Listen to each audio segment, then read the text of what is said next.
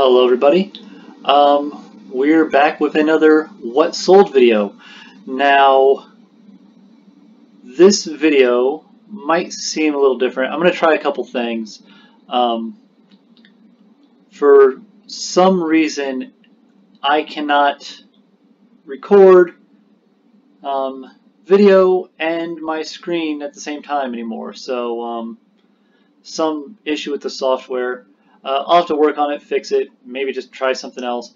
Anyway, so this video is just going to be my voice and the screen. Alright, so let's look at everything we sold. Now this is for the last week, which I believe was June, I believe it would be June 1st through June 7th. So let's get right into it. Alright, up first we sold this Lord & Taylor V-neck. This was a pure cashmere sweater, and I believe this came from the 110 inventory box. I could be mistaken. If that's the case, we're looking at we paid about $6 for this, and I think Posh fees on this would probably be $3. So yeah, we probably made then about $5 for shipping. Yeah, so it looks like we probably made like about $8 on this. All right, up next are this pair of Frank Starro heels. Now these we got from a Goodwill trip on a dollar day. So I think they were about, I don't believe they were $1. I think they were like $4. So we made a profit of about $11 probably on this. So pretty good profit. Pretty good profit for shoes. I mean, shoes are really easy for me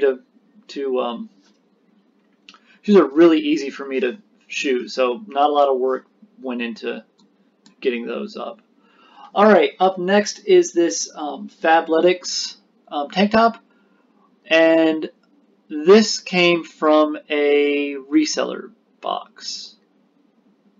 Yeah, I believe this came from a reseller box. Anyway, so the reseller boxes, I think they normally are about $10 an item, so not really a whole lot of profit on this, but it did sell pretty quickly, so that's always good. You know, I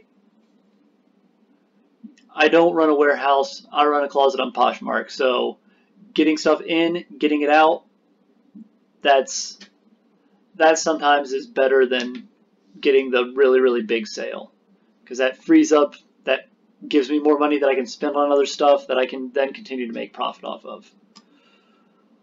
Alright, up next is this J. Crew flower skirt. Now this I think was also from the massive inventory, the 110 inventory box we got. So this yeah, so this we probably are looking where we made around $11 on it. And you know, I probably should have totaled all this up before I started. Okay, up next we have this J. Crew V-neck. Now I think this was out of a thread up box. So we probably, thread up boxes, it's normally around $2 to $3 an item. So really not a whole lot of profit on this, but I think this is something that we weren't entirely sure that it would sell or not, and it sold really quickly. So again, you know, not necessarily about making the big profit, but definitely about just moving items through. You know, same thing with this skirt. Now, this was also a thread up box, I believe. So roughly the same. You know, only just a very little profit, maybe like $3 or $4 profit, but again, we moved items through. Okay, now these did come from a Goodwill haul. These were a haul we did back in January, I believe. We were looking for some, and we were looking for some workout attire in particular. The idea being that the workout stuff would sell really well in January with people doing New Year's resolutions, and to an extent it did. Now these were only $1, so even though they only sold for $10, we still ended up making around like $4 off of them. And they moved. I guess they didn't really move through that fast, but it was a good. It's still profit. Still profit. All right, now these did come from a reseller box. I believe the reseller box was only like $20 in total. I mean, it was only a few items. I think it was something my wife had worked out online. Anyway, these, yeah, oh, I lost my train of thought. Anyway, these, if we paid about $20 for the box, I believe there's 4 items, so probably paid about $5 for these. And when you take posh fees and shipping and all that stuff into consideration, we probably made $8 off this. All right, now this was from I believe this was from a dollar haul. So a Goodwill haul, dollar days. So this was only $1, and we sold it for $40. So we're looking at probably a $30 profit off of this. That's really good for something that we paid $1 for. I mean, you know, I always try to look at the margins rather than the total that I sell something for. Just because, you know, if I could pay $50 for a pair of jeans and then sell them for $60, and that's the same as if I pay $1 for a pair of jeans and sell them for $11. So it's really all about the margins, and this one had a really good margin. I'm really happy with this sale. All right, up next is this t-shirt. Now this is from something that I believe my wife ordered. She ordered this box online from Goodwill, so it was pretty cheap. I don't remember exactly what the price was, but we did. This shirt did have some a few stains on it, and so I did have to wash it and then reshoot it. And so it did take a little bit more work than what normally goes into selling a shirt. Normally I'll just steam it, shoot it, and then we'll sell it as is. But anyway, this sold for $10, and this shirt actually did have some flaws in it that you can't really see in the photo. So my wife felt bad about it, and we ended up sending another shirt with in the package with this shirt. So all in all, this shirt, you know, it's kind of a wash on the as far as profits go, but it does help build that. It does help build a little bit of goodwill with the customers. And you'll also notice that this has a rainbow at the beginning of the name. That's something else that my wife does, where she will take certain items and she'll put like a little emoji at the beginning of their name, and then anything with that emoji next to it is on sale. So that's why you're seeing this sold for $10. I believe that anything with a rainbow is $10. Okay, up next we have this Free People black bodysuit. Now, it says it sold for $40, but this was actually sold as part of a bundle with another Free People bodysuit. The whole bundle sold for $50. Now, both of those did come from consignment store boxes, which roughly they're normally $10 to $15 per item in those. So we sold 2 bodysuits that we paid somewhere between 20 and 30, we'll say $25, and the bundle sold for $50. Now, overall, that gives us probably, what, 20, a little, we'll say 15, probably around $15 in profit once you take posh fees and shipping into account, which is not bad on 2 items. Again, always looking at the margins and always looking to sell fast. So this is the other bodysuit that sold as part of that bundle. You'll see that we had it marked at 36, but again, we bundled them. They bundled them together, and we sold it for 50. All right. Up next are these Vince Camuto boots. These were part of a shoe bundle that I don't think I made a video on.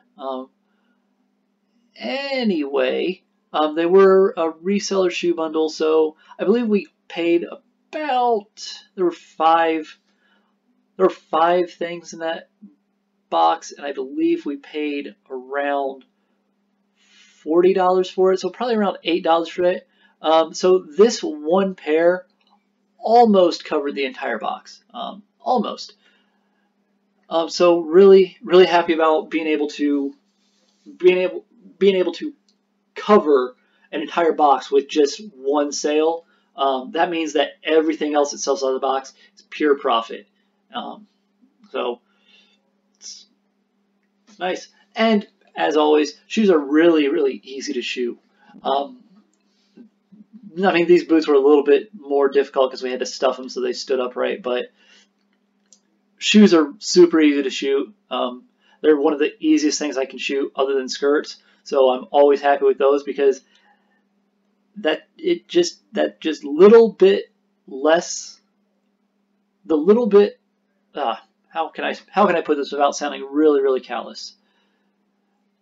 If I can shoot something really fast, that means I can list more things. That means more things can be listed, more things will sell.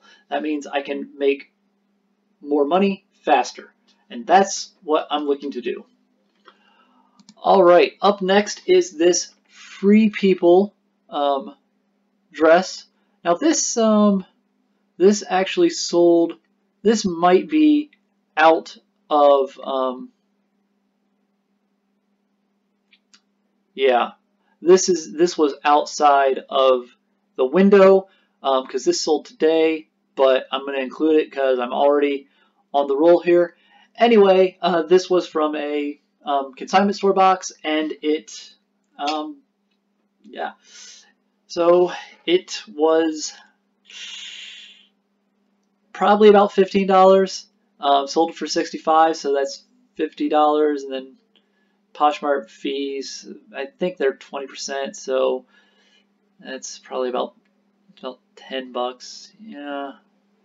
Yeah, we're looking at, we made about $40 off this one dress, which wouldn't quite cover the consignment store box, but pretty close, and it sold pretty quickly. So again, really happy about this one. Up next is this Endless Rose. Again, this is outside of the window that I set, but I make the rules. So because this sold this morning. I mean, maybe it sold last night, so I can keep it in. Anyway, this was out of a ThreadUp box. So it was only like $3, and we sold it for $36. So the Poshmark fees and everything probably made about $20 off this. And last, we have these Anthropology joggers. Now these were out of the big box, I believe, so about $6 for the item.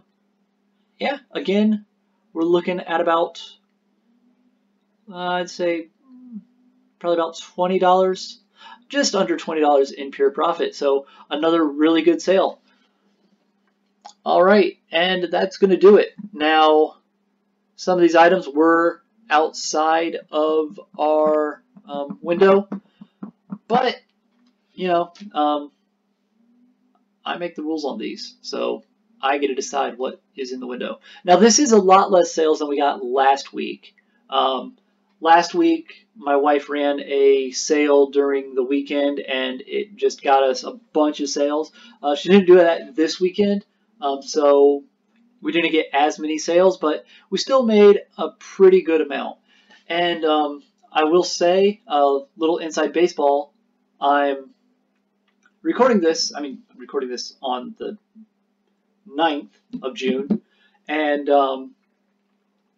so we're just entering into June, and May was actually our best month ever in sales. And June last year was when we started reselling. So that's a good trend. We did take a little bit of hit around the holidays, and then with the other stuff that's happening, it did affect our sales. But now we're getting right back up, and we're starting to get back to the we're actually back to the momentum that we had been building. So here's looking forward to having this next year be even better than last year. I think it's pretty much guaranteed because we have 6-month head start.